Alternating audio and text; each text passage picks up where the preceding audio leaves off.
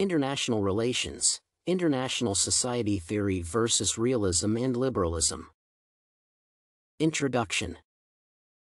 International relations, IR, is a discipline where the characteristics, qualities, causes, and outcomes of interactions between states are discussed from multiple perspectives.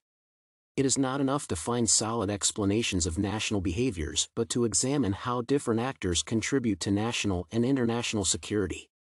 Globalization has changed the environment, culture, and political spheres, explaining the urgency of positivism, the power of human reason and law, and post-positivism, collective identities and constructs. Each theory has its advantages and disadvantages within the IR context. Compared to liberalism and realism, where definite positive aspects of interpersonal relationships affect security, international society theory focuses on various norms and values that allow relating IR. 3 strong points of the international society approach. One of the main points for this theoretical perspective is related to the real attitudes of states towards their roles and places. All players need to define a common set of rules and share their ideas within the existing institutions.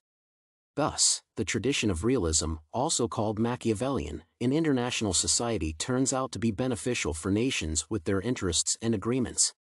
According to Machiavelli, if a person becomes a ruler with the people's support, it is necessary to keep those people's interests in mind and maintain them on his side. It is normal for states to cooperate and presume anarchical methods to keep the peace but be always ready for war. Another point is based on the revolutionist aspect when people are united on certain moral principles. Kant and his followers supported this issue by explaining society as a more significant factor than states and organizations. There are many rules and laws to be followed for the whole society, neglecting other state systems. This idea helps people stay in contact and supports the worth of human rights, equality, and freedom. The third assumption in the chosen theoretical perspective is connected to the rationalist approach that combines the characteristics of the previous 2 ideas.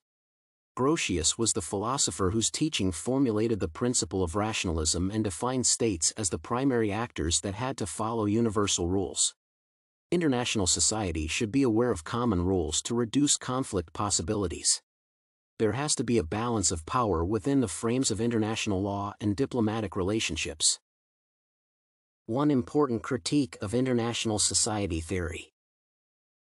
Despite the intention to create a solid and equal society, the international society approach has several shortages and ambiguous issues that provoke additional criticism and questions. For example, realists could use their long history and prove that states' cooperation is one of the most powerful ways to achieve security.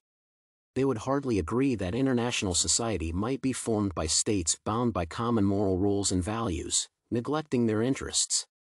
States may have some issues in common to prove their respect and support, but it happens not because they have no other options to follow but because it is in their interest to cooperate.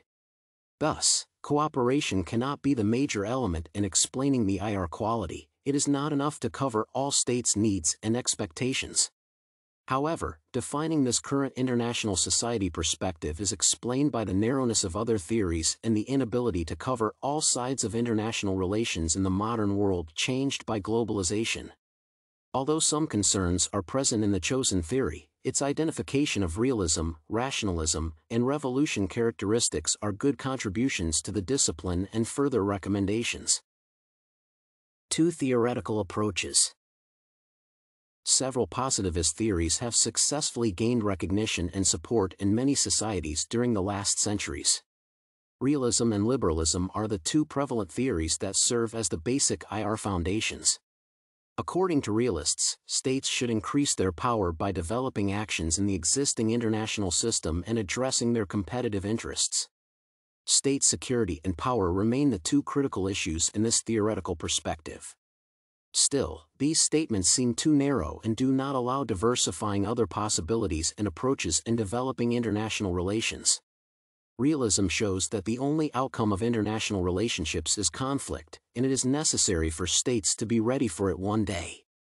Such conflict-related human nature is offensive and pessimistic, proving the desire to find another theory for strong international relations development. Liberalism is another positivist perspective for consideration as opposed to the international society approach. Liberals aim at embedding states in domestic and international contexts to constrain their actions. Following the liberal tradition, human beings are the core of international relationships with good and peaceful intentions. Institutions are not the outcomes but security causes with no material power.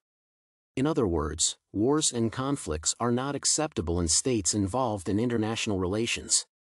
At the same time, this approach limits the power or even the possibility of change, which contradicts the idea of globalization. Therefore, liberalism is not as effective as the international society approach is for modern people. Conclusion. There are many reasons to support and oppose international society as the most effective IR theory in today's world. People want to cover all their needs and use available resources to prove their professionalism and powers.